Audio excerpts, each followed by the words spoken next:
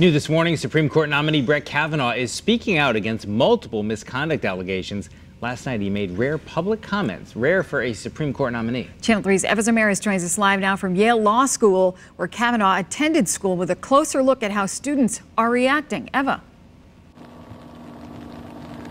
Well, good morning to you both. There was a sit-in and a walkout yesterday here at Yale. Some students are now demanding an investigation into the allegations against him.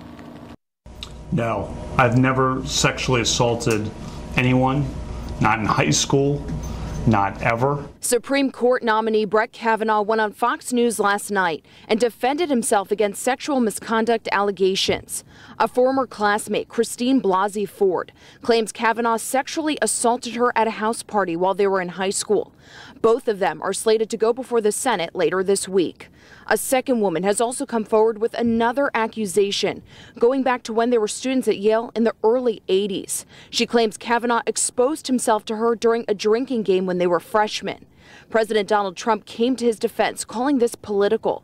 On Capitol Hill and at Yale Law School, Democratic senators joined protesters to demand an FBI investigation. Whatever your views on Brett Kavanaugh, for or against, you should be in favor of reopening this investigation, allowing the FBI to uncover the facts and evidence.